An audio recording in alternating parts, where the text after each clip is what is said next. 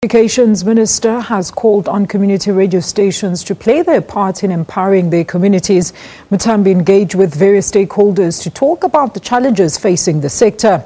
A lack of financial resources still remains a thorny issue.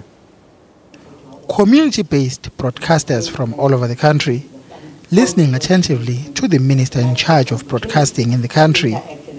Muthambi praised the role of community radio stations as being on the front line of disseminating information to the public at a local level.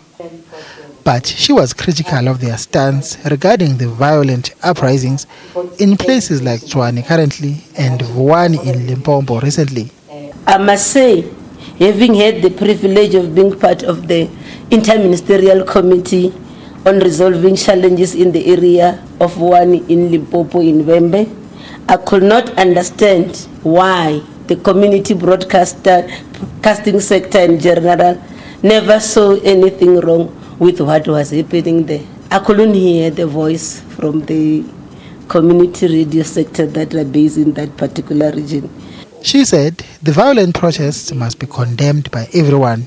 The crap mentality that took place in Vuwani, you've seen it now happening in China of late. It's not the only highest form of foolishness, I must say, but it's also unforgivable. I think you'll all agree with me. Muthambi also urged community radio stations to emulate and surpass the SABC's decision to play 90% local music.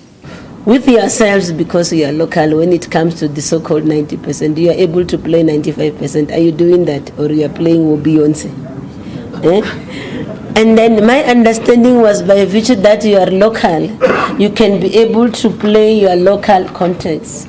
I mean your local talents, the local community music, instead of sounding like commercial American broadcasters.